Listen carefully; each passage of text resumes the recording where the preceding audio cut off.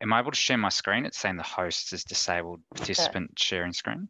Okay, I will figure that out. And then I'll just, launch straight into it. Sorry, how do I do that? It will be one of these settings.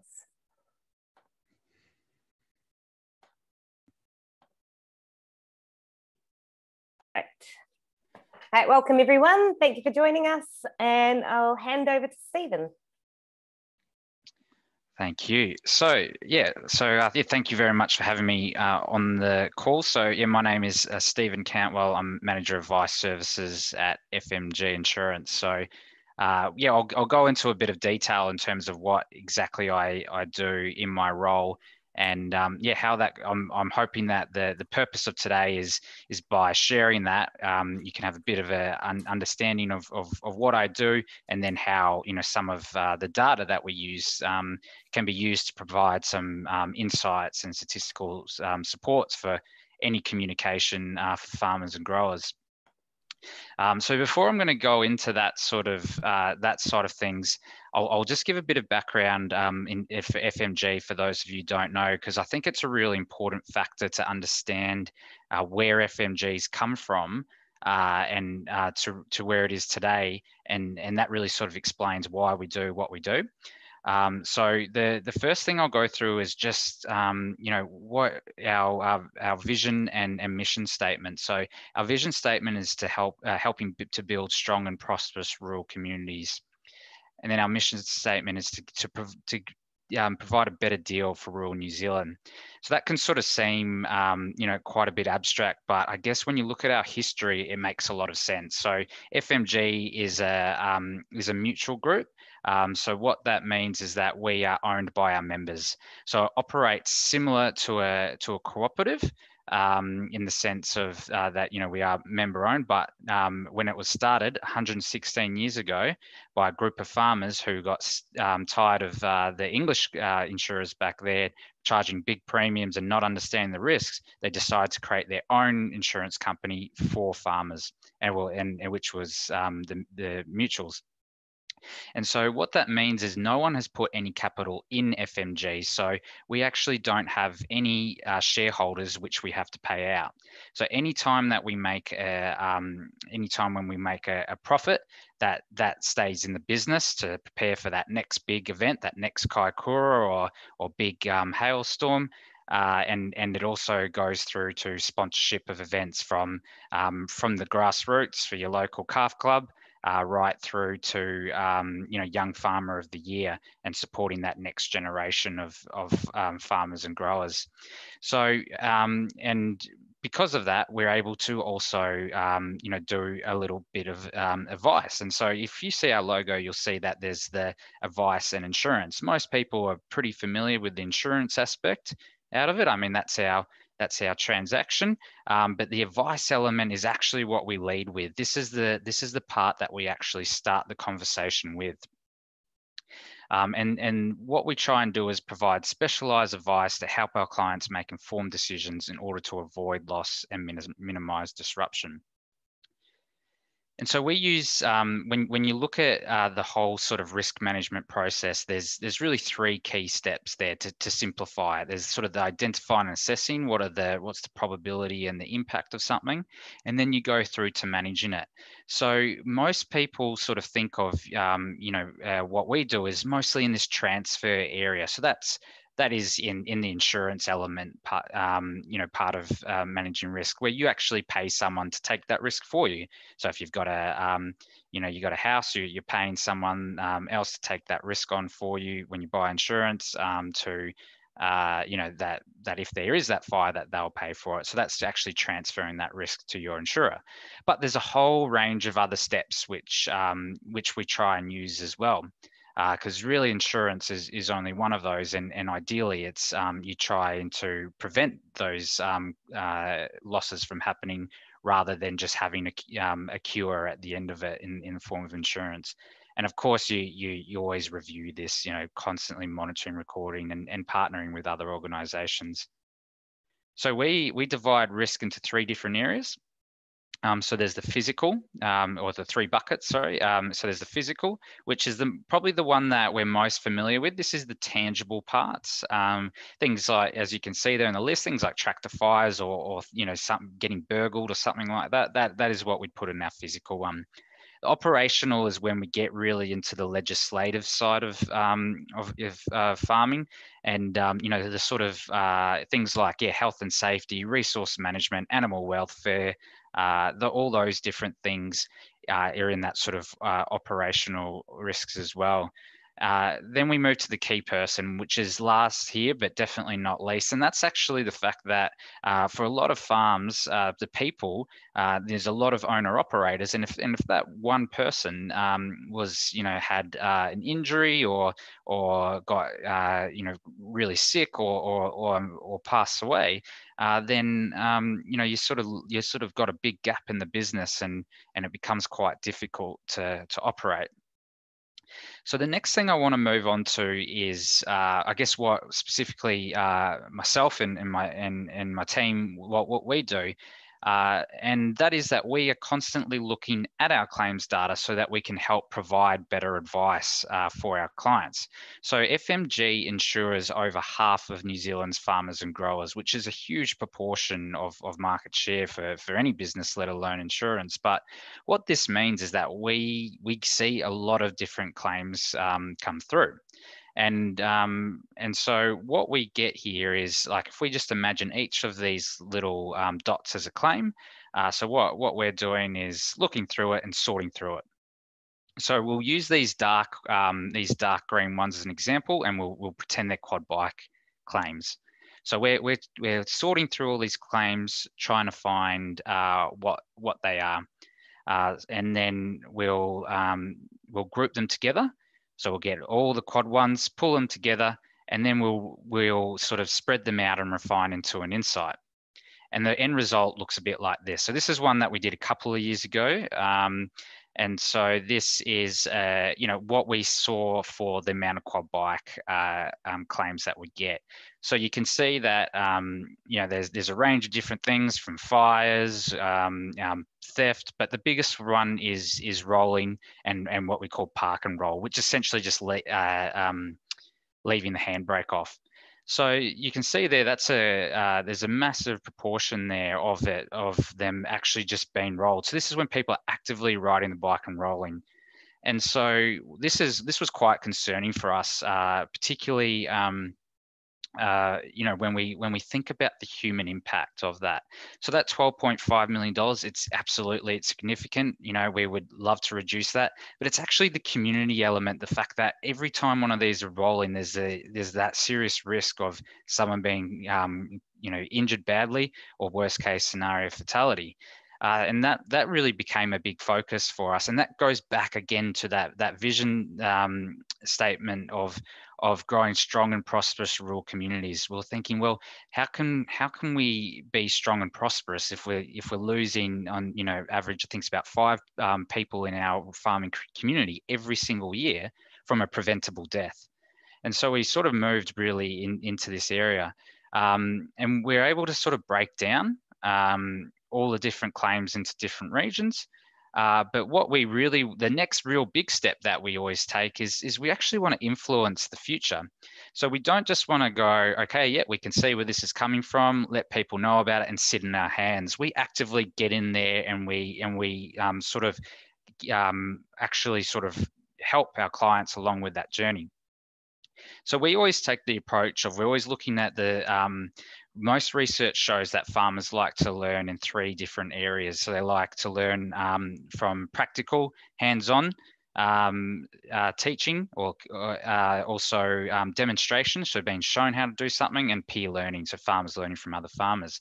And so this one here is actually a series of quad bike and side-by-side workshops that we run throughout the country. At this stage, it's quite low numbers, where we sort of do roughly about 9 to 10 a year, but they're quite targeted in terms of the regions which we're looking at. And so so farmers bring their own quad bike or their own side-by-side, and we get in these expert trainers called Natural Instincts, the business is called, and they actually run through some of the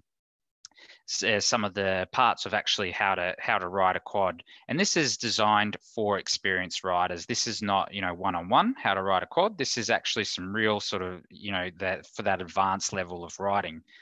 Because our clients, most of them have been riding quads their whole life, but they've never had, they've never been taught how to actually ride it. There's no license process. You just sort of jump on it when you're young, and you just learn as you go. So you don't know the bad habits that you have. And we're getting some really good feedback from clients on this. And one thing that we've actually learned quite a bit is, the workshops are really designed for those for the active riding part of it. But one of the big feedbacks we always get is how clients, one of the big things they learn is actually the importance of tire pressure. Which seems quite basic, but when they go through and check everyone's tire pressures, they're all over the shop. There's some that we get a quad and it's got 4 different pressures in each of the wheels, and people just they just jump on the quad every day and they don't feel those sort of small differences. If it's deflating, on a day-to-day basis, it's sort of like watching your hair grow. You don't notice it if you're looking at it every day, but if you haven't been on the quad for a while, then you jump on it, then you sort of notice that difference. So those as well, there's some things that we learn from these experience actually getting in there hands-on for ourselves, that we're able to communicate the messages, because when someone calls up to make a claim, that's the sort of all the information that we get. So something like tire pressure, that's not something someone would say when they make a claim. So we're always learning in these areas, and then we use that for the messages. I've got another example, just to again show you, I guess, the power of being able to have this data and then try and change the future. So this is quite a success story that we had. So this is tractor fires. These cause huge amounts of damage. Tractors are expensive pieces of equipment, and once the fires get going, it doesn't take a lot for the whole thing to burn down. As you can see here, there's pretty much not much left at all. So this is really up-to-date data. This is 2018 to 2020, 3 years accumulated every month, how many claims we're getting. So you can see there, it's sort of, it's quite steady, sort of low around that 20 mark. And then September, October, it just skyrockets up. And it just and that is the same, because this is 3 years worth of data. It's, we are seeing this, pretty much every year. And so the big cause of this is in spring is bird's nest. So the tractor engine provides quite a good environment for creating nests. It's dark, it's enclosed, it's protected from the elements. So birds love it. They, this is particularly starlings love to get in there and create a nest. But unfortunately, that's what happens is when the engine starts getting warm, that nest heats up and it combusts, and that's all it takes to turn the tractor into this. So so in 2010, they launched the Stop and Pop campaign, and for the advice team at FMG. And so this was just basics, stickers about reminding to, before you start the tractor, stop, pop the bonnet, check for bird's nests. That's all it is, just some stickers. We did a few radio ad campaigns and a few, few articles and things like that about, how we're seeing these claims. And, this was simply behavioural change, no technology at all. Just, as I said, just the stickers as a reminder. And, this is just a rough estimate, but it's quite a conservative figure. But, we were getting about $2.5 million in claims every year. And so you can see there in that sort of 2009, 2010, and straight after Stop and Pop, we started seeing big declines. And we estimate that, it's around about that $2.6 million in claims saved. We'd actually probably expect that line without it to be a little bit, with a bit of an incline there, just as, we were growing quite rapidly during this period. So we probably would have got even more, but as a conservative figure, 2.64 million. So what's the point of all that, I guess, is, so what, the insurance business saves a heap of money, but no, I mean, again, it goes back to the being a mutual. So what our goal is that if we can provide good advice, we can lower claims, which then lowers the claims costs, and then the goal is to stabilize premium. And so because we're a mutual, and again, we don't have those shareholders, we're a profit-making business, so we need to be profit-making to be sustainable. But we're not a profit-maximizing business, because if we maximize our profit to to the full capability, there's no point if we can't help our clients more. And so the idea is that if we can lower those claims costs, then we'll stabilize the premium.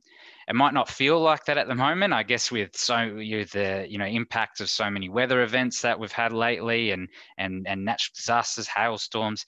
We are seeing across the board insurance becoming more expensive. But if we can help prevent those preventable claims from happening, then we can start sort of making an impact on at least keeping those premiums stable.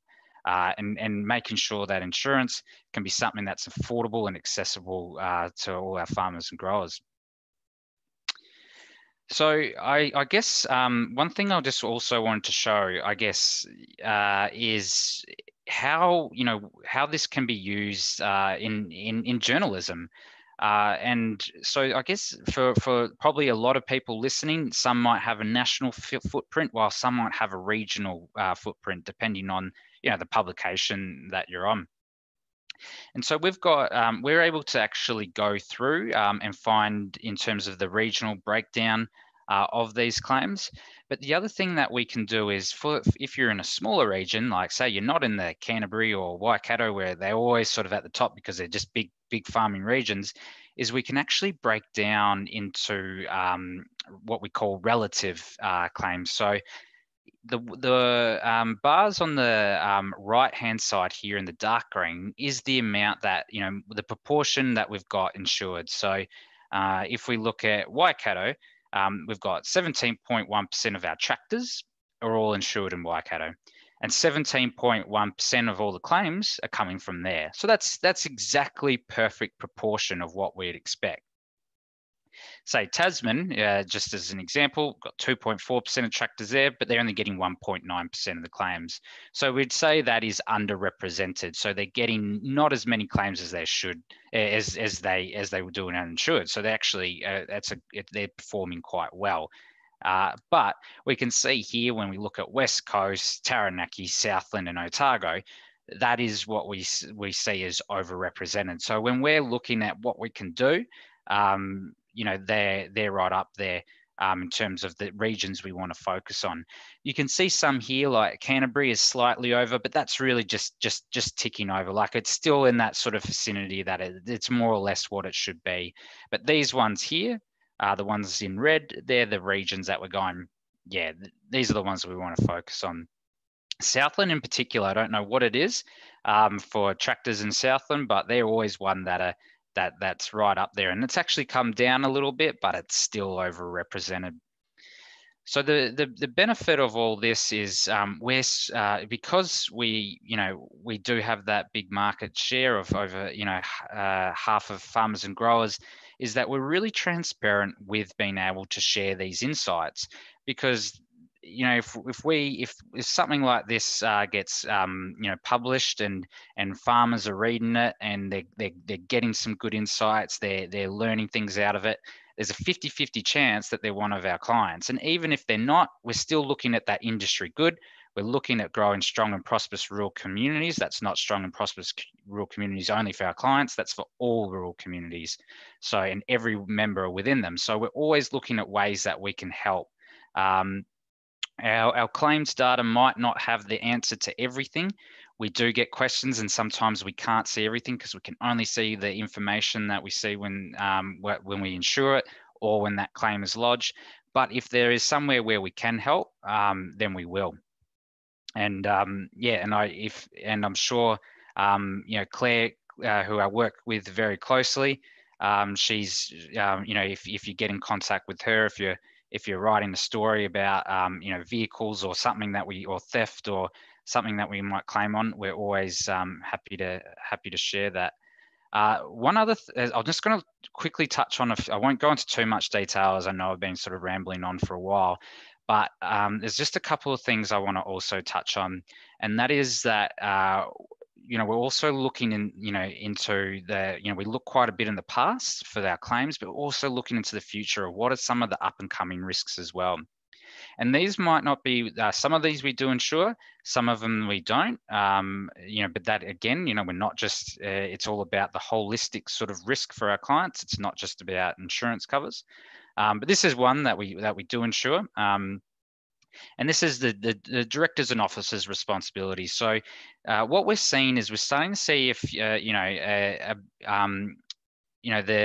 for a lot of our clients, we're seeing more and more of them becoming limited liability companies. So they're operating companies and they become a director. And so it's not that crazily uncommon to see, a family farm where you got mum and dad, and then you've got a couple of kids, and they're all listed as directors. But when you become a director or an officer, you start taking on a whole bunch of other risks.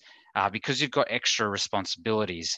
And so and this is something that's quite well known in other businesses, particularly big corporations, where that's the norm. That's why we have to take minutes. That's why we have to have formal meetings, write down the thinking process of decision making. But for a lot of farms, they might not actually understand the responsibilities they've taken on when they become that. They're a director. So often, people think of this as the boardroom. They're sort of very corporate, big desks. But this as well is also the boardroom, and this is probably the boardroom for a lot of farmers and growers throughout New Zealand. Is this sort of kitchen table? But it's just as important as any other business, is that they go through the right processes. They understand the responsibilities that they've taken on, and they're able to sort of prepare themselves and operate like any other company. So that's one I just wanted to touch on, because we are expecting to see more and more of these coming through. The other one is connectivity. So we're seeing a lot more sort of data, a lot more technology being used on farms. I mean, Fonterra have got these new VAT monitors which are connected to the internet that are being rolled out. So that's 80% of dairy farmers are going to have at least some connection to the internet. And which is great. And technology is something that we should embrace. This is the way we have to be. We have to be smarter in how we use our land for a range of different reasons, from productivity to environmental concerns. All these reasons we need to keep making sure that we embrace technology. However, again, this is something that, although there's a lot of benefits there, we also need to be aware of the risks that they're taking on. And that really relates to cybersecurity. So we've had a few incidences where our clients have had breaches. Where they've been hacked, we've had cow sheds which have had malware put on it, a specific type of ransomware, which is where the cow shed has actually been locked down, and they demand, the hackers are demanding a ransom to be paid. Otherwise, it stays locked. We've also had an instance of an invoice. What's called invoice fraud. So the farmer receives a invoice. They see the account number. It's paid. But what's happened along the way is someone's intercepted that, and they've changed the account number, and so the invoice is paid to the wrong account. And then that money just vanishes, like it just disappears overseas. It gets transferred, all arranged. And we've had some quite significant example of a client paying big sum of money, and that money was vanished overnight. And luckily, there's been a lot of work to be able to, from experts. This is outside of us to be able to sort of help retrieve, but this is becoming a bigger and bigger thing. And because I guess the ag industry, we're used to being in an isolated country, in an isolated environment that we think was safe, but with the internet, we're just as connected as anyone in an urban centre in a super city. But the good thing is about this is that there is a lot of things that you can do. And so we've been sort of pushing a lot of the messages which CERT and Z have, and this is the Computer Emergency Response Team New Zealand, and they've got 11 tips for cybersecurity. And a lot of experts we've talked to say that if you can do this, you're well on the way to be able to be, as secure as you can get. And a lot of these things, I'm not going to go through them now, but I can, CERT and Z's website's brilliant. They've got some excellent resources out there. But if you can do all these, you no longer are that easy target. And that's the big thing that we're trying to get across with our clients is that, this can take you, depending on your computer literacy, it could be a couple of hours and it's all done. And then you're no longer that easy target. The one other one that I'll just touch on is biosecurity, and that is more, biosecurity is always seen as one of the biggest risks that face rural New Zealand. I guess just the impact it would have on production and people, and we've seen that with Mycoplasma bovis, we've seen it with PSA. It's quite a significant thing. But what we're seeing more of and expecting to see even more so is the shift away from biosecurity just being a thing at the border. It's just an issue. It's just a thing for MPI, which was a lot of it thought, and there was this, internally in New Zealand, stock flowed through, quite transparently. But we're expecting to see even more so biosecurity being an on-farm thing at the farm gate, not just on the border. So so they're probably the 3 points I just wanted to say in terms of things that we're also looking at in the future. Some of these we can see with claims creeping up and examples, and then there's some that it's just with our interaction as we consider ourselves to be sort of, we're not the experts in everything in farming, but we are the experts of risk and how to think about risk and approach it. And that's where we see that we can add real big value into these things that are on the horizon, as opposed to waiting for it to become an issue and then addressing it. So just to summarize, there's we do have a range of different pieces of data that we can use and that we're happy to share, as long as it's for the benefit of rural New Zealand, and then we've also got things that we're looking at in the future. And you've got some examples of cases we're happening, but then there's also our interaction in the industry and our capability to think of risk and how to approach it.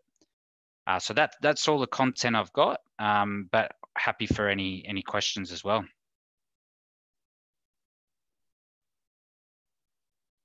Well, that was incredibly helpful. I was really interested in the rolling of quad bikes. I've never been on one, and they terrify me. So yeah, I feel somewhat comforted that that my reluctance to go on a quad bike has been confirmed.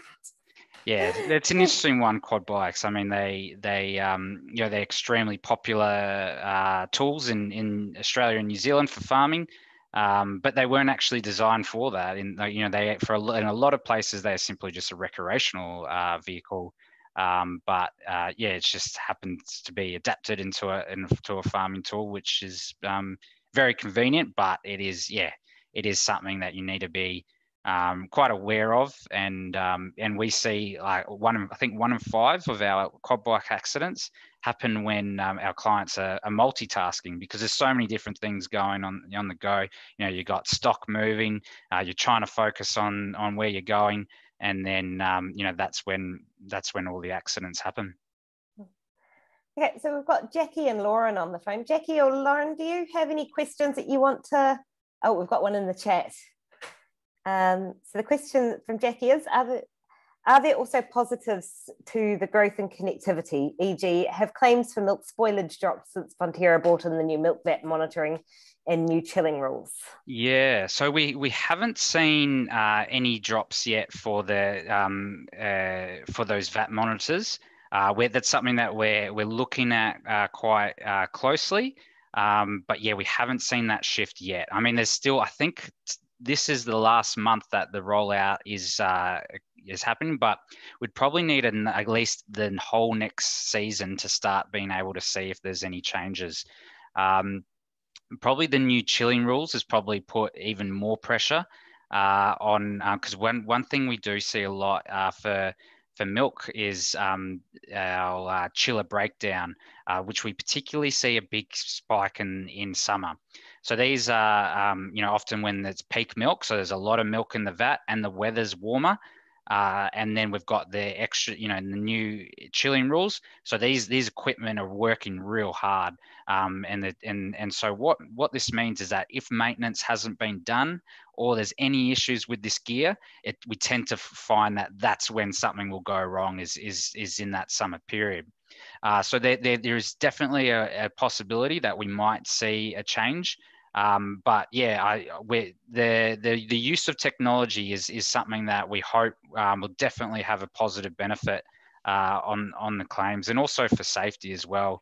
For farmers and growing. So it'll be interesting to see that, but I don't have the answer yet, Jackie, but hopefully we'll see. We definitely, milk is something that we look at on a yearly basis. We pay about $4.5 million a year in it.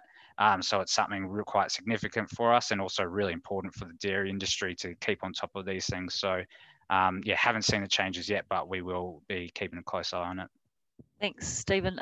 Hopefully you can hear me. I'm just going to say, are there other sort of connectivity or technology advances that you guys are tracking that maybe will play into some of those areas where you have identified as high risk? I'm just thinking maybe, better access to weather station type information where farmers can, make decisions because they've got more clarity around what the weather's going to do.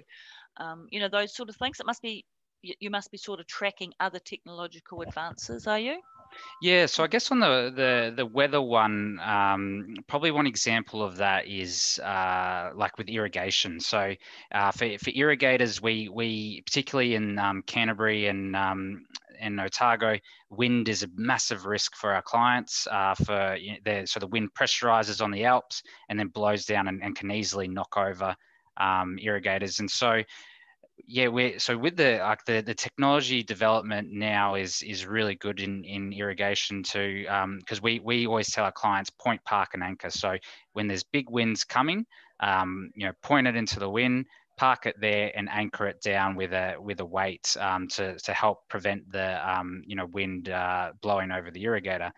But now there's technology available where you can actually set that position, so you're not physically moving the irrigator. You just simply hit a button and it will move into that point position where you want it to be. All these things, like particularly with weather, there's still a human element to it. Technology can help reduce and help make it easier, but it's the big decisions that need to be made that really influence it. So that example, we've been talking about point, park, and anchor for a while now we're sort of getting into the process of talking about planning, because someone still needs to make that decision, because there's a cost involved in all these decisions, like in terms of productivity. So who's making that call? Who's the sort of, what's the line of command in terms of if that person's away, who's making it? Are you practicing it? Are new staff aware of these processes? All those things are we're sort of focusing on to make sure that we can get the most out of those technology. I haven't really seen in my time any sort of golden, there's any silver bullet to anything.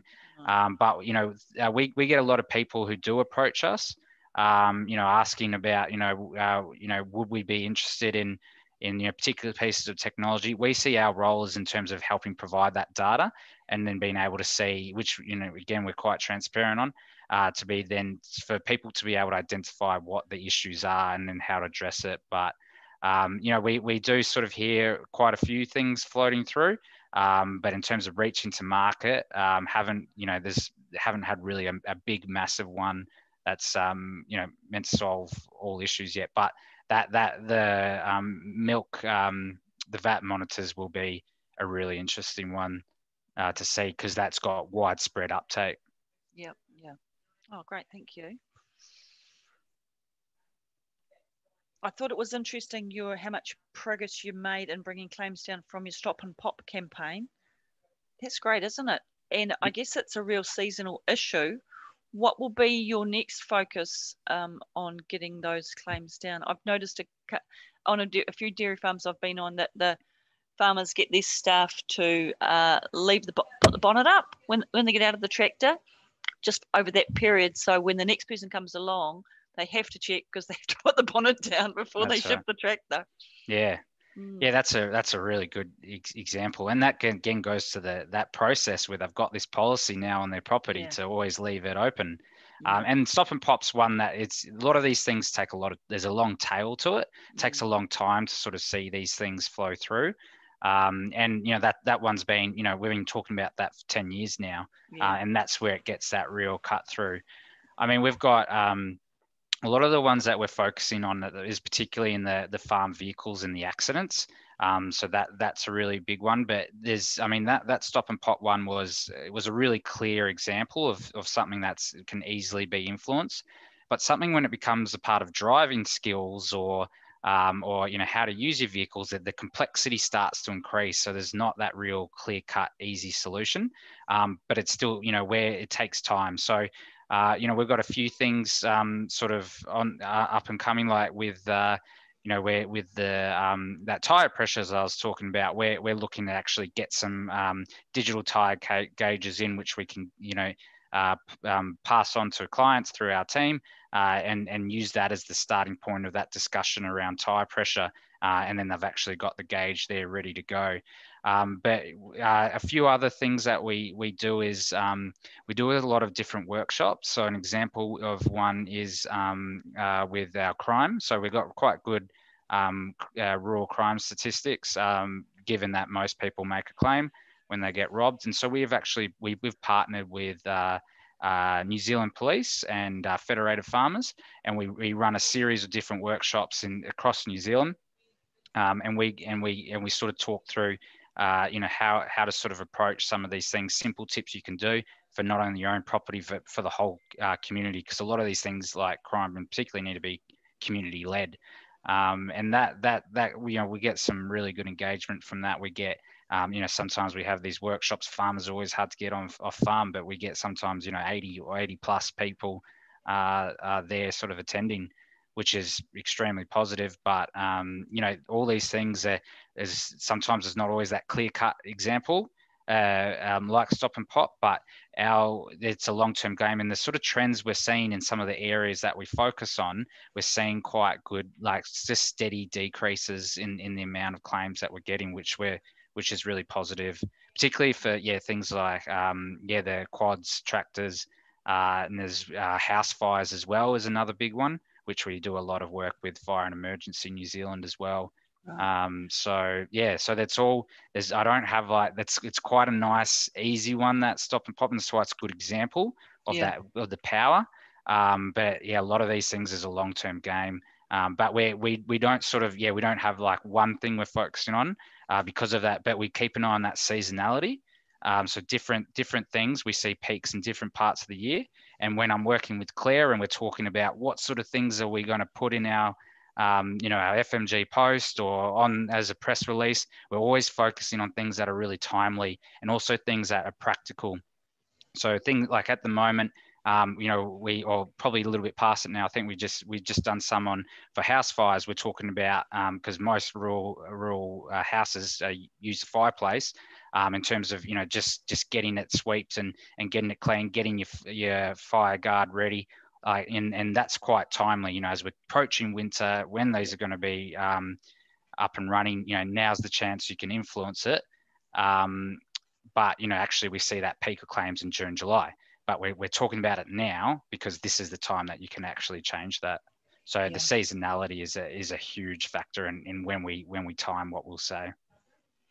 Do you, are you able to track the stats on your, of people insuring quad bikes, and has there been a rise in, it seems to me there's a bit of a move into more side-by-side vehicles rather than the quad bikes because of these worries about accidents, as well as the fact they're pretty expensive to run and maintain and stuff. Have you noticed any trend like that? Yeah, we haven't seen much of a decrease in the actual quads. Quads have stayed pretty steady, but we've definitely seen a big increase in the amount of side-by-sides. Right. Oh, So I think in the past 5 years, it's roughly about double the amount that, that's quite a long period, 5 years, and we're a growing business. But, we have seen that, pretty much double. So that's quite significant. And that's one thing that as that pool of side-by-sides is getting bigger, then we've got more data to pull off. And what's going to be quite interesting is when we start looking to compare quads against side-by-sides and what are the sort of accidents that we're seeing in these. Yeah, cool. Thank you. Okay, well, if there aren't any more questions, we might wrap it up for today. But thank you so much for speaking today, Stephen. And I'll send you a link when the video's up on YouTube channel. And Jackie's just asked if she can have your email address. Yep, so absolutely. would like to contact you about a story. Yep, Brilliant. and then Claire